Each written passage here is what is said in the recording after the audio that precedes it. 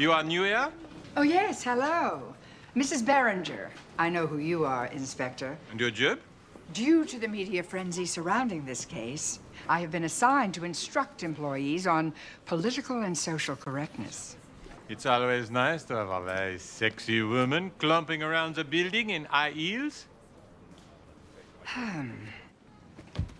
You must never refer to a woman as sexy. But I was complimenting you.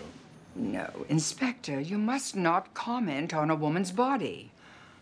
Oh, I get it. I get it. I keep it to myself. Yes. When I am thinking, woof. Oh, Inspector. This will be an exercise, and I want you to concentrate. And no matter what I say, I want your expression to remain neutral. That will be easy.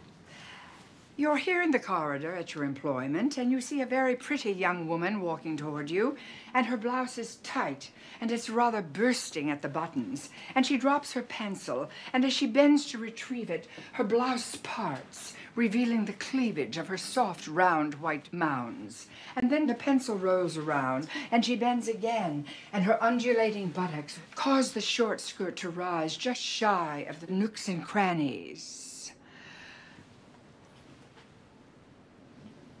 I like you, Mrs. Berenger. I like you a lot.